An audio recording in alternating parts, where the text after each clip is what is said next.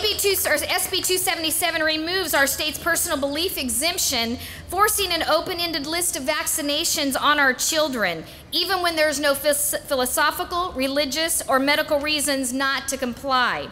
California children, your California children, have a constitutional right to an education.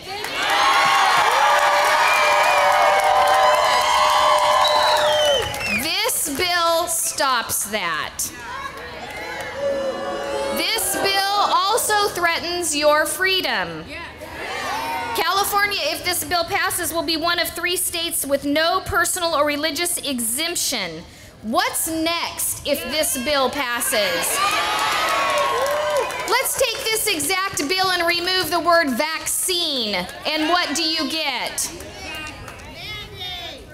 Sacramento politicians, some of them up here, they don't trust you as parents. They assume you're ignorant or stupid. They think that you can't be trusted with the care of your own children. But they have forgotten who they work for.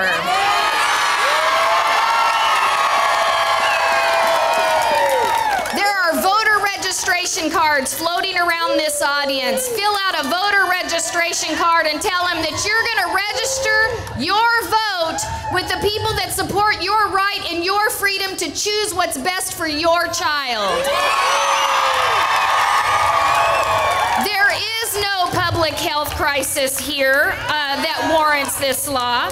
These politicians don't want you to think for yourself. They think they are better parents than you are, and they are annoyed that you are clogging up their hallways. They are annoyed that you are demanding to be left alone. They are annoyed that you are not compliant. They don't want you to question their wisdom or their expertise. They don't want you demanding your freedom or your constitutional rights for your children to a good quality education. They think they have the final say-so. I have 4 daughters. Their main statement to me is, hello, they're your kids, right? Ultimately, these people in this building, most of them don't believe in your parental rights. And they might say that they do believe in your parental rights, but only if you agree with them. If you disagree with them, then they don't.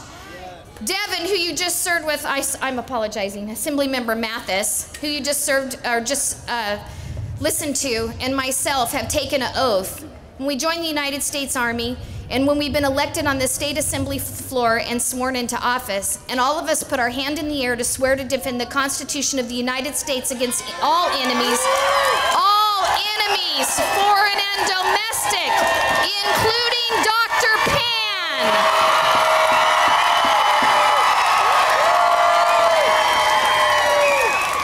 You cannot violate the oath that you took, whether you're defending this nation or defending the freedom of parents like you. Your voter registration will make a difference. It really will. Find the people that are passing it out, fill it out, and when you walk into that hearing room, you tell them you oppose SB 277 and you have your voter registration card to prove it. Keep fighting. Keep fighting.